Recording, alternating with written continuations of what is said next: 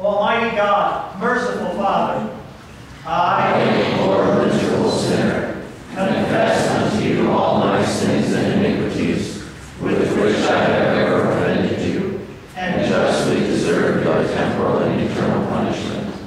I am heartily sorry for them, and sincerely repent of them, and I pray you of your boundless mercy, and for the sake of the holy, innocent, bitter sufferings and death of your beloved Son, Jesus Christ, to be gracious and merciful to me, a poor sinful being.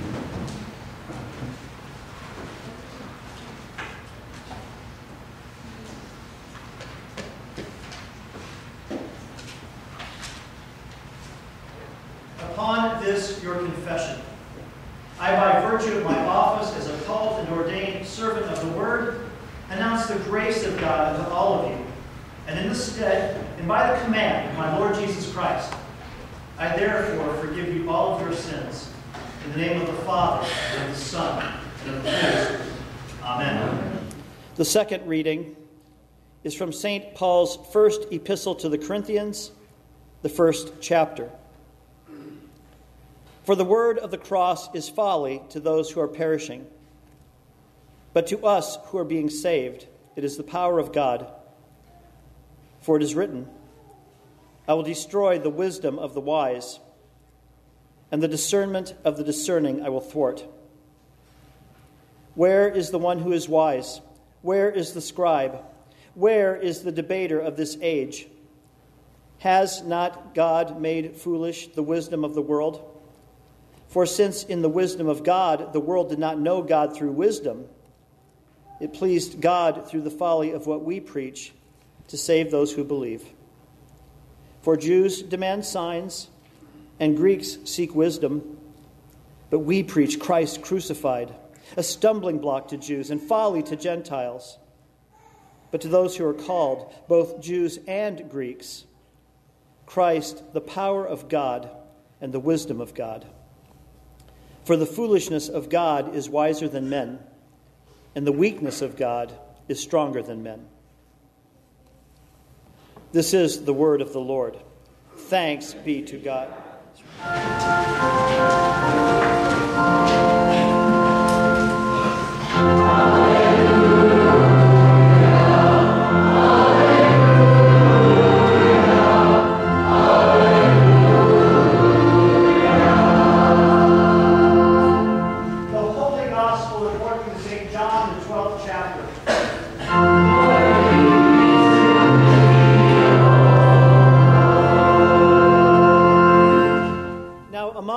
Who went up to worship at the feast were some Greeks.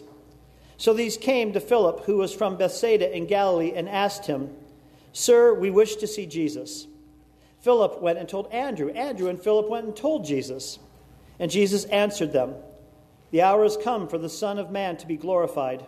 Truly, truly, I say to you, unless a grain of wheat falls into the earth and dies, it remains alone. But if it dies, it bears much fruit.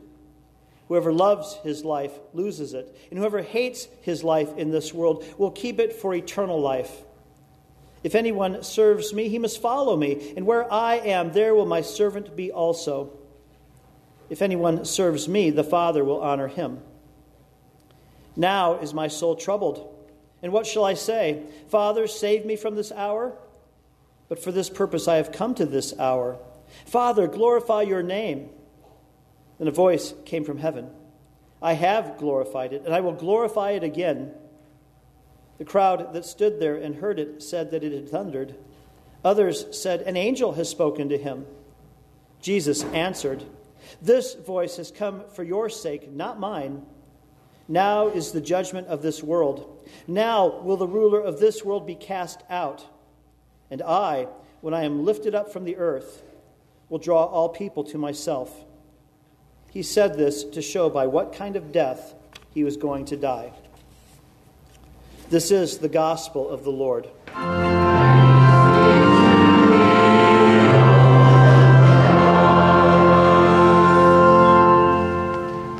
confess the Nicene Creed. I believe in one God, the Father Almighty, maker of heaven and earth, and of all things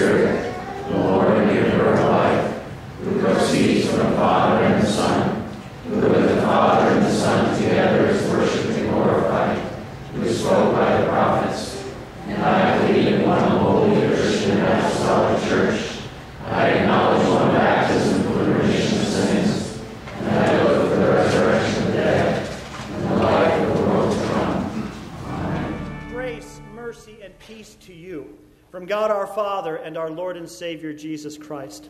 Amen. Amen.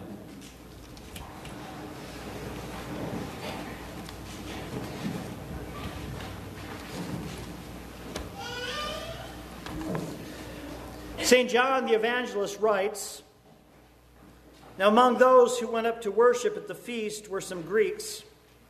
So these came to Philip, who was from Bethsaida in Galilee, and asked him, 'Sir, we wish to see Jesus.'" Amen. Called, gathered, and enlightened by the Holy Spirit, we too wish to see Jesus. Why else are we here, if not expecting and desiring to see Jesus? And indeed, here is where we do see Jesus. We see him with the eyes of faith as we hear his holy word. We even see him in the bread and wine as his word is connected to those elements that give us his body to eat and his blood to drink for the forgiveness of our sins. That body that once hung upon the cross, glorified, is now handed out so that we too might be glorified in God through his work for our sakes. You see, here is where we find our Lord revealed. Here is where we hear how he was high and lifted up through the preaching of the cross.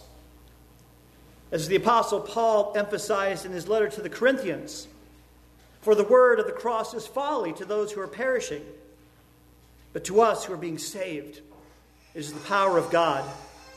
For it is written, I will destroy the wisdom of the wise, and the discernment of the discerning I will thwart. But we preach Christ crucified, a stumbling block to Jews and folly to Gentiles. But to those who are called, both Jews and Greeks, Christ, the power of God and the wisdom of God." You see, this preaching of the cross has been the central message of the Christian faith for 2,000 years. In fact, it is the message of the Bible that goes clear back to Genesis, as we hear of the Lord's eventual suffering and death in the curse that was placed upon that evil serpent, the devil. Then later, 2,000 years ago, Jesus himself told his disciples and the Greeks who wanted to speak with him that unless a grain of wheat falls into the earth and dies, it remains alone. But if it dies, it bears much fruit. And you are the fruit of that sacrifice. For if Christ had not died on the cross, you would still be in your sins. You would not believe in him if it were not for his sacrifice. If he was just another man who died, it would mean nothing for you and your salvation. But it was God's Son who hung upon the cross, the Lamb of God who poured out his blood for you and I and for our salvation and for the sins of the whole world. This is the message in which we glory and give glory to God. For without the Lord fulfilling his Father's will by going to the cross, suffering, dying, and rising again, we have no Savior and are still eternally lost and condemned. And so we celebrate Holy Cross Day. It was nearly 1,700 years ago. Helena, the mother of Emperor Constantine, went to great efforts to find the cross on which our Lord was lifted up during his time of suffering. Tradition says that as they were digging around looking for the place where Jesus was crucified, they found 3 crosses and presumed that one of them must have been the cross on which our Lord hung. That was in September of 320 AD. Now, there's nothing wrong with historical artifacts. It's fascinating to think of seeing the wood upon which our Lord was nailed. It's interesting to think of going to Jerusalem and seeing that place where he was lifted up. But none of that does anything for your salvation. You see, today, too many people think a historic relic is just as interesting as the gospel, maybe even more interesting than the preaching of Christ and him crucified. Too many people aren't satisfied with the word of the cross alone that says Jesus died for our sins. Not many people are excited to hear the word of God, to come into our Lord's presence, to marvel at what he does through water and the word in holy baptism, or what he does hand out, which is the bread of life in the Holy Supper. In fact, even we at times may be like the people of Israel during their time in the wilderness, grumbling against God and against his servants, saying, hey, we loathe this worthless food, and we have no water to drink. It's tempting even for us, the baptized, to take for granted what Christ does in revealing himself to us in something as foolish as water and the word, or bread and wine. The wise can't understand these things. The discerning want to know how it happens, and that leads to all kinds of confusion in the church and false teaching. But we who trust Christ at his word simply take what he says and believe it. He says baptism now saves you. St. Paul, speaking the words that Christ gave him, says this is a washing of regeneration. St. Peter said that it now saves you and your children because it brings forgiveness. St. Paul said that through baptism you've been connected to Christ and what he did on the cross. You see, these are spiritual things that must come to us as a gift from God. For the wise and the discerning mind can never figure these things out. How is it that that bread and wine can be anything more than just a snack? It's the word. Take and eat. This is my body. Take and drink. This is my blood. And it's that word that divided us from other Protestants. Because the other Protestants don't believe that water can do anything. They don't believe that that bread and wine can be anything other than a snack. A stale cracker and a sip of sour grape juice. But we know better. Christ, who was crucified, who has drawn us to himself, who has called us by the gospel, has revealed to us that these things are not foolish. It's not just plain water. It's not just bread and wine. It is living water, flowing from the hand of God himself to wash away our sins. It is the bread of life, because Christ himself chooses to place his glorified body there, in, with, and under those elements. In Luther's day, his prince, Duke Frederick the Wise, was obsessed with relics because he had been told by the wise of the church that they could bring blessings and even God's grace and forgiveness by venerating, praying to, and even touching them. Frederick had purchased such a large collection of relics that venerating them all would remove 1,902,000 years from a person's time in purgatory, as if the Bible taught such a thing. In 1518, he had collected more than 17,000 items, including a thumb from St. Anne, a twig from Moses' burning bush, hay from the holy manger, and even milk from the Virgin Mary. And that wasn't all. 2 pieces of the veil of Mary, which was sprinkled with the blood of Christ under the cross. 1 piece of the diaper with which Jesus himself was wrapped. All of these things were supposedly found in Wittenberg. 13 pieces of the manger of Jesus, 1 piece of the spun with which the Lord was given vinegar and gall, and on and on and on. And no matter how many relics you pile up, no matter how fascinating they might be, they cannot save. Only God-given faith in Christ alone, through the preaching of the cross, the preaching of the gospel, can save you. You see, only faith in what Jesus did in shedding his blood for us on the cross can do anything for us. And so as we near the 500th anniversary, celebrating the beginning of the Lutheran Reformation, it's amazing to see that the more things change, the more they remain the same. Just last week, a vial of the blood of Pope John Paul II was here in Des Moines. It was here to be venerated by faithful Catholics.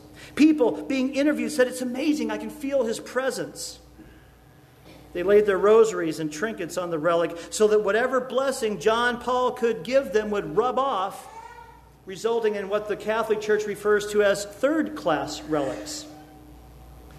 Families were praying to the dead Pope, asking him to bless their children, families, and marriages. And dear Christians, this would be creepy and just plain weird if it were not for the fact that it is pure idolatry, blasphemy, and against Christ to do such a thing. Remember the first commandment. You shall have no other gods before you. and how we should fear and love and trust in God above all things. And also remember the second commandment is mean that you should not misuse the name of the Lord your God. Remember that we teach and believe that we should fear and love God so that we do not swear, curse, use satanic arts, lie, or deceive by his name, but call upon it. In every trouble, pray, praise, and give thanks. You see, we despise the true gifts of God when we find relics and feelings more enticing and compelling than marveling at the preaching of the cross. In fact, the Pope, whom so many adore, and I'm not trying to mock or say that he was a bad person, but his coffin was adorned with a large M for Mary. And his devotion to Mary was well known. His personal motto was "Totally yours." And he was referring to the Virgin. Compare the Pope's devotion to Mary with the words we sang in Paul Gerhardt's great hymn, "Upon the Cross Extended." This is our confession. Your cords of love, my Savior, bind me to you forever. I'm no longer mine. To you I gladly tender all that my life can render, and all I have to you resign. You see, as blessed among women as the Virgin Mary undoubtedly is, there is only one intercessor between God and man, the man Christ Jesus, as St. Paul wrote to Timothy. And so remember, God will not be mocked. His word is not to be added to or taken away from. It is not the blood of popes, but the blood of the Lamb of God sacrificed for you that saves. To take away from what Christ did on the cross is to invite disaster for both the hearer and the preacher. And of course, Jesus made this clear when our Lord warned his disciples in Matthew 18.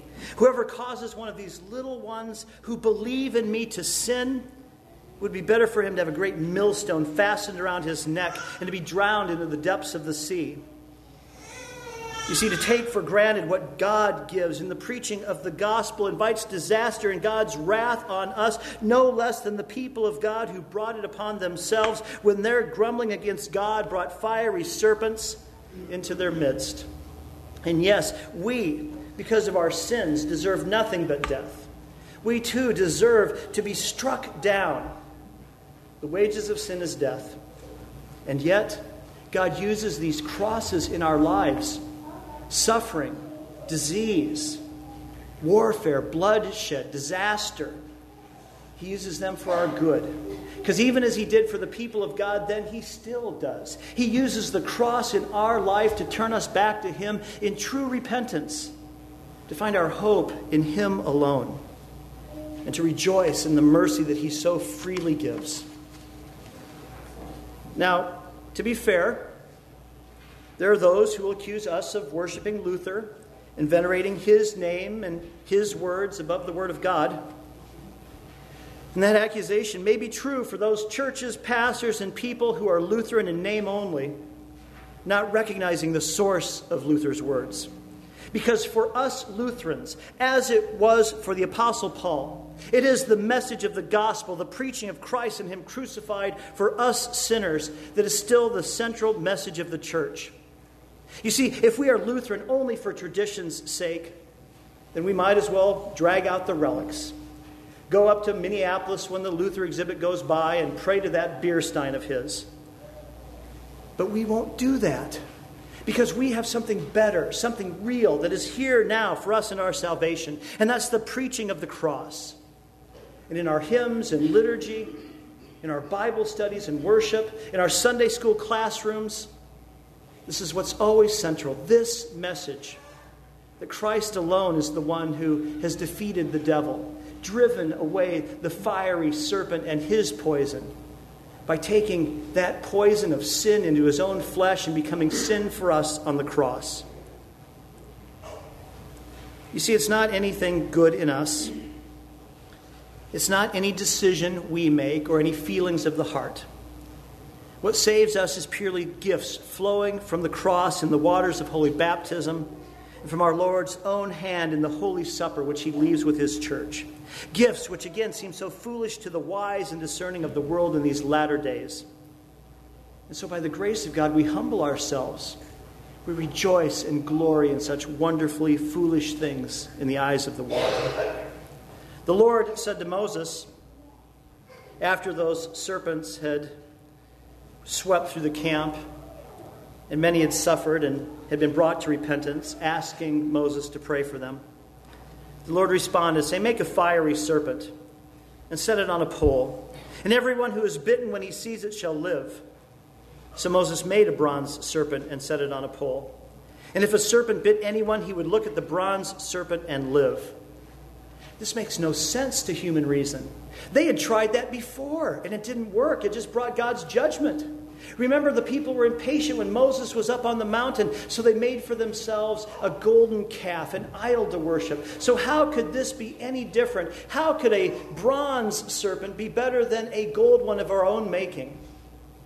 And yet when the Lord says, do this, when the Lord says, look to this, that his promises are connected to that element, there you have his promises fulfilled. For them, it was the healing of their bodies. For us, it's the healing of our soul. Not looking at a bronze serpent, but receiving the gifts of God. You see, Jesus told Nicodemus, as Moses lifted up the serpent in the wilderness, so must the Son of Man be lifted up, that whoever believes in him may have eternal life. And you know the next verse. For God so loved the world that he gave his only Son, that whoever believes in him should not perish but have eternal life. For God did not send his Son into the world to condemn the world, but in order that the world might be saved through him. See, no veneration of relics, no bowing down, praying to the dead, but Christ alone. And this preaching is what saves. Because what Jesus was preaching there to Nicodemus and the example that he set forth before the people with that serpent is nothing less than the preaching of the cross for us and our salvation. Because without Christ and his word and his sacraments to cling to in faith, we would only have our own hearts and feelings to trust, and then we would never know our salvation, and we would be left with uncertainty and doubt. Because again, none of this means anything if Christ did not die on the cross to pay for our sins. He alone is the one we wish to see and to whom we look to for our salvation. Stricken, smitten, despised by men, he glorified his Father by sacrificing himself for Jew and Greek, the skeptic, the self-righteous, even for those who would not see Jesus as their Savior and who would look to themselves rather than him. You see, Jesus died for us and for the sins of the whole world. He even died for those who find their comfort misplaced in historic artifacts and relics. He even died for the blood of a poor, miserable, misguided sinner like the deceased Pope. But thanks be to God. We, who were once Gentiles and sinners, strangers and enemies of God because of our unbelief, by God, now see God for who he is, our only Savior. We see Jesus where he promises to be found, high and lifted up for all the world to see in the preaching of the cross, of Christ crucified for the sins of the world. We see him in the words spoken over you in the waters of your baptism, even as the Father spoke for our sakes, saying that Jesus is our Savior and that he has been glorified. Because we know that God's gifts are never foolish. God's gifts are precious and pure. And it is through this preaching that we too have been drawn by the Lord, who has been lifted up for us. We even sang with the church for the last 1,500 years, "Sing, my tongue, the glorious battle. Sing the ending of the fray. Now above the cross the trophy, sound the loud triumphant lay. Tell how Christ, the world's Redeemer, as a victim won the day. Faithful cross, true sign of triumph, be for all the noblest tree. None in foliage, none in blossom, none in fruit, thine equal be. Symbol of the world's redemption for the fruit that hung on thee. The fruit of your Lord has given you faith and salvation. In Jesus' name, amen. May the peace of God, which surpasses all understanding, guard your hearts and minds in Christ Jesus. Amen. Please rise. Our Father who art in heaven, hallowed be thy name. Thy thy will be done, on earth as it is in heaven. Give us this day our daily bread, and forgive us our trespasses, as we forgive those who trespass against us. And lead us not into temptation, but deliver us from evil.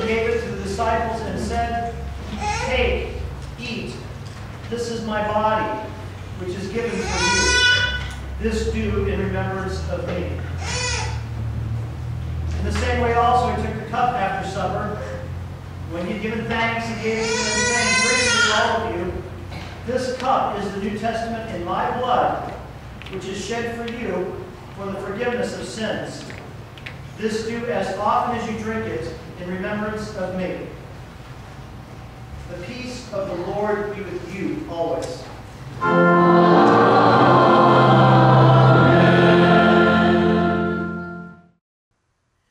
You have been watching the Divine Service at Holy Cross Lutheran Church, Carlisle, Iowa. Join us this coming Sunday at the Divine Service, which begins at 9 a.m. Our Divine Service is followed by adult Bible study and Sunday school at 10:30. You're also invited to join us for Vespers and catechesis for the entire family on Wednesday evenings beginning at 6:30 p.m. We also gather for the morning prayer service of Matins on Thursday mornings at 9:30 a.m. Holy Cross is a member of the Lutheran Church Missouri Synod and is located at 1100 Market Street, Carlisle, Iowa.